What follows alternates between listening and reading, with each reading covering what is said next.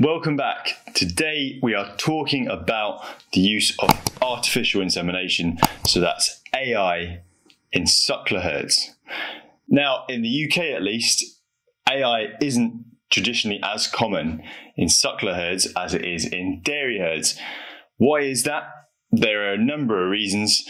Lack of handling during the summer, when spring calving cows typically are mated, in contrast to dairy cows, which will be coming through the parlour at least once a day, the relative docility of beef bulls compared to dairy bulls, and so on.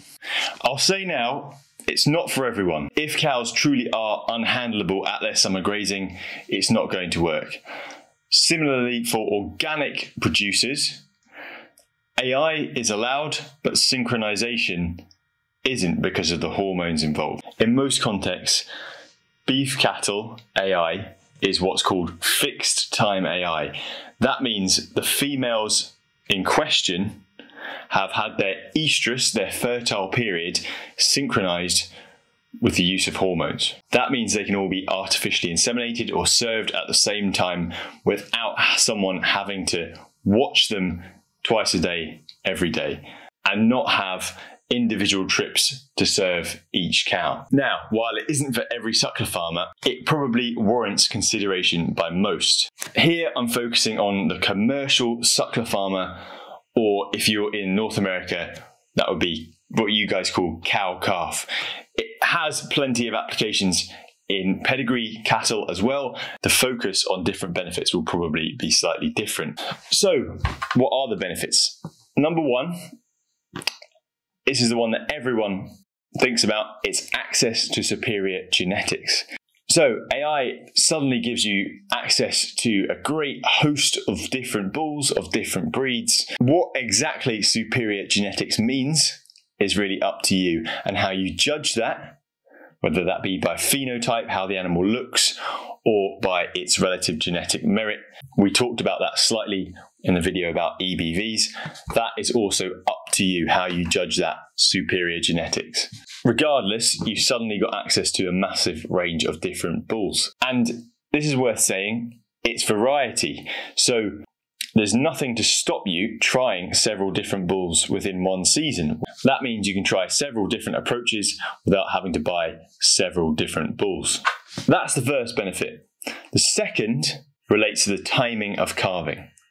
So you remember, AI, we've generally synchronized those cattle. That means the calving tends to occur in a much tighter pattern because the oestrus has been synchronized. That should make best use of your resources, and that means housing, that means feed, that means bedding, that means labor. If you've got stock people, permanent or hired, to help with the calving period, it's going to make more efficient use of their time. And importantly, as well as being condensed through the synchrony, cows or heifers that hold to AI, typically, depending on when you serve them, will calve at the start of calving.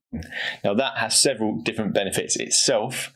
First of all, the calves that are born at the start of calving will be bigger by the time it comes to weaning.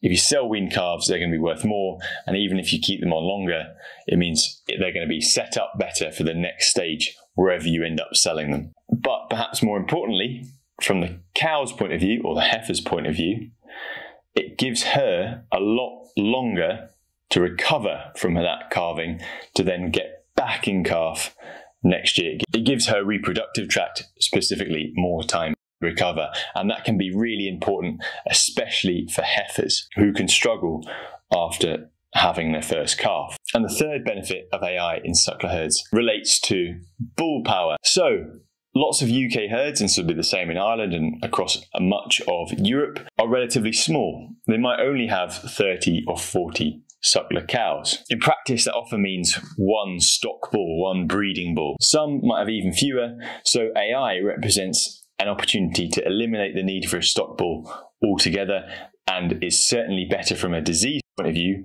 than borrowing a bull which may go around several different farms carrying who knows what diseases with him. In these instances in small herds, it saves not only investing but housing and handling the bull required. Going back to those herds 30 or 40 cattle. You may have a great stock bull that you really like. At some point, he's going to start coming back on his daughters. That's a problem. It may entail replacing a good stock bull that you like, that you've invested in earlier than you otherwise would.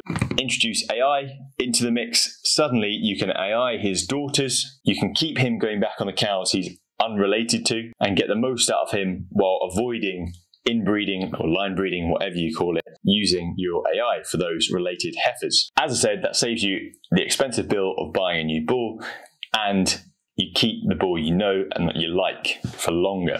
The other thing about these herds that have one bull is that you might want a slightly different type of animal to generate your replacements than you do your terminal calves, your big sale calves. Or you may want a slightly different bull for your cows than you would want for your heifers. So for example, for your heifers, you may want something that's slightly easier calving. You may not want to invest in a second bull to bring those alternative attributes. AI again allows you to cherry pick the bulls you want.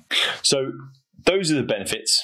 We'll cover other aspects another time, the practicalities, how to improve conception rates, different synchronization programs, DIY AI. In the meantime, please ask your vet, ask your local AI technician about more details. In my opinion, it's something that's really underutilized in the UK. Since my practice introduced a synchronized AI package a few years ago, around about 40 or 45% of our clients have tried it. Now, that's not every year, that's certainly not every cow, but most are finding a niche for it, whether it's for heifers, whether it's for introducing slightly different genetics, whether it's to get an Angus premium. There is a role for it on most farms. If you like that, like the video, hit subscribe, press the little bell so you don't miss any new videos, and please leave a comment, positive, negative. It's all really useful.